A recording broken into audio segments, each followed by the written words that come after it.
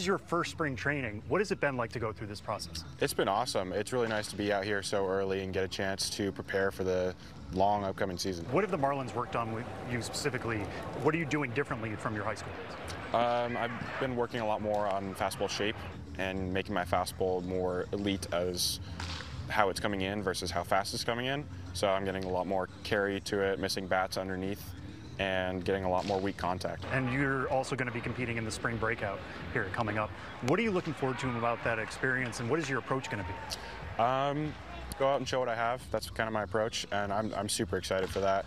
To get a chance to face all these prospects in the Cardinals organization, specifically Chase Davis and Mason Wynn, to name a few. I think it's gonna be awesome. I think it's great for the game to kind of show who the guys at the next stage are, or who's going to be the face of the MLB in the next couple of years. So to get a chance to give them the spotlight, so people can know about them, I think it's a great idea. All right, well, we're all looking forward to seeing the spring breakout game against those Cardinals. Thanks so much for joining us, Noble.